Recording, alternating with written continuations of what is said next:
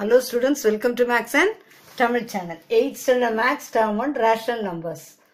10th sum. Find the length of a room whose area is 153 by 10 square meter and whose breadth is 211 by 20 meter. Find the length of a room னு கேட்டிருக்காங்க. Area கொடுத்திருக்காங்க, breadthம் கொடுத்திருக்காங்க. அப்ப நான் இங்க area of a rectangle equal to 153 by 10 square meter. இல்லையா?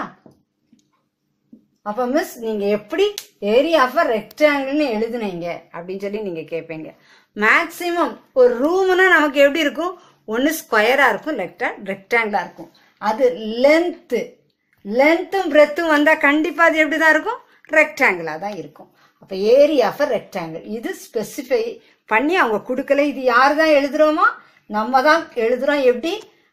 Length and breadth, length கேட்டிருக்காங்க, breadth கொடுத்திருக்காங்க.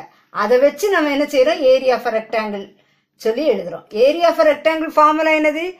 Length into breadth. Length into breadth என்னது? 153 by 10. இப்ப லென்த் தான் நமக்கு என்ன செய்யணும்? கண்டுபிடிக்கணும். லென்த் தான் கண்டுபிடிக்கணும். L இன்டு பிரெத் என்ன கொடுத்திருக்காங்க? 211 by 20 equal to 153 by 10. அப்படியே ஃபாலோ பண்ணிட்டு வாங்க. L இன்டு 2 into 20 என்னது? 40. 40 plus 11 51 divided by இந்த 20 அப்படியே போட்டுறணும். இது புரிஞ்சுச்சா? 2 into 20 40. 40 plus 11 51 by 20 equal to 153 by 10 போட்டாச்சு. இப்போ L தான் கண்டுபிடிக்க போறோம். length of a room.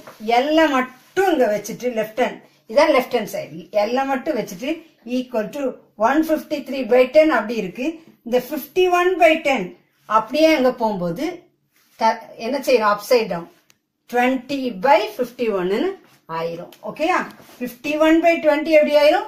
20 by 51. 10 2s are 20. Up and down தான் கேன்சல் பண்ணணும். 10 2s are 50. 10 2s are 20.